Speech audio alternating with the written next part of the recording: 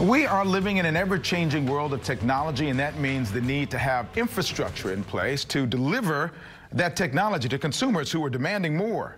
Have you ever thought about what it takes to make sure what's available keeps up with demand, or in the case of 5G, what it means?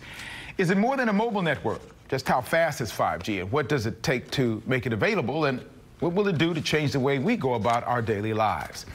Well, I'm glad you asked that question. I've got just the person to answer those questions. Good morning to Jay Brown, the president and CEO of Crown Castle, based here in Houston, recognized as the nation's largest provider of communications infrastructure. Good morning to you. Good morning. Thanks for having me on. I'm glad to have you here because I want to ask a lot of questions that I just posed. But first, describe for people, what does your company do? We own telecommunications infrastructure. So what we enable in the United States is the ability for people to use their cell phones. And that infrastructure mostly takes the form of telecommunication towers and fiber optic cable. We've got about 40,000 towers in the U.S., and we've got about 75,000 route miles of fiber optic cable, mostly in the most densely populated areas. And the fiber optic stuff is underground primarily? Most of it is, it's about half and half. Some of it is hung, and some of it is underground. Okay, we've been hearing a lot about 5G. What is it, and how is it going to change the way we communicate with each other? Sure. If you go back and think about the transition from 1G, that was when we just picked up a cell phone and we talked to one another on the phone. Amazing. Amazing, right? And then 2G, we moved to where we could text one another. And then 3G, we started to look at the internet a little bit. Maybe occasionally we could send a video to each other. When we got to 4G, then we could do mobile commerce. We could do almost anything with our cell phone that we could do when we were stationary and the internet was plugged into our device, like a laptop or something else. 5G is going to enable us to move to where the communication is nearly instantaneous. So there will be no difference between the speed at which we're able to do things on a device as if it were plugged in.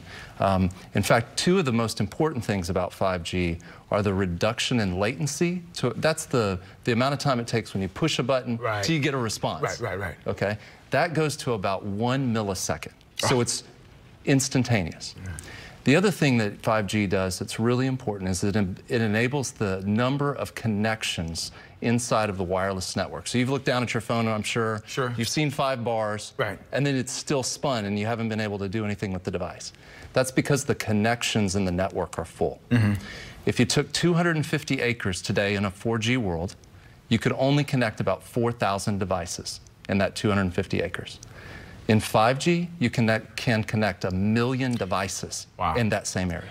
So it enables connections. So how does it change in terms of infrastructure needs for 5G as opposed to 4G? What's the change in terms of what you have to prepare to do to accommodate 5G?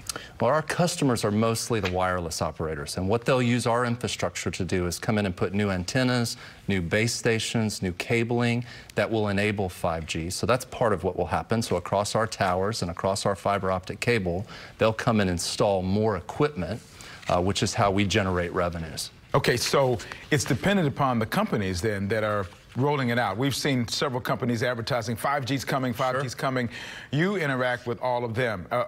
Who competes with you? Not that you have a competitor, but what is your competition? There are 2 other public companies, large public companies here in the U.S. One is American Tower and one is SBA Communications.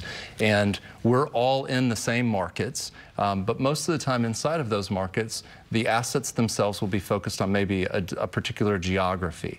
So everybody wants to avoid the proliferation of the kind of infrastructure, so nobody builds the same infrastructure in the same locations. So we would be focused on particular areas of the city. What kind of challenges do you face in adding more infrastructure? For example, a lot of times when we've seen towers in various places around the community, and we look at those towers, and they look the same. You can see that tower. Is that a kind of tower that you might have? That is a kind of tower that we would have. Okay, so we see those in different places, and now we know that sometimes when communities are being asked to have towers in their communities, they'll say, well, we want improvement in the infrastructure, but we just don't want a tower in our community. How do you navigate through that? Because I know there's going to be some pushback for that. Sure, absolutely. And Houston has been a model citizen for how to do that. Mayor Turner has been a great partner with us over the years.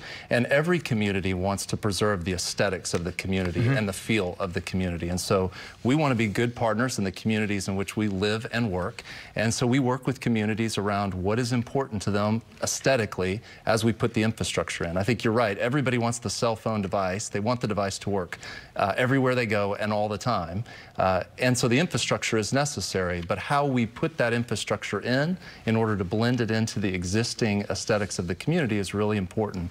One of the places that I think we did a good job of this is if you go downtown and you go to Discovery Green, right. We put in small cells which are connected by fiber. Those are places where the wireless carriers are broadcasting their spectrum, and they're hidden so well I don't think anybody would even notice. We've hidden them in things like lights and other existing infrastructure. So it didn't change the aesthetic of Discovery Green, but it did bring a service to the community. And that's part of the future, you think, in terms of making that happen aesthetically. Absolutely. What's next?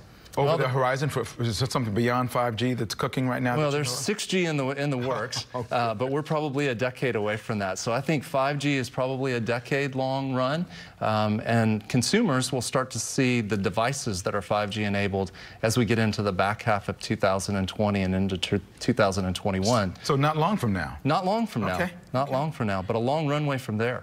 Thank you, Jay, for getting us up to speed. I think, I don't know about you, but I feel so much more knowledgeable now. Thanks for the time. I appreciate it very much. Thanks for having me. Good luck to you as you continue doing what you do to help us get ready for the next wave, okay? Thank you. Just ahead.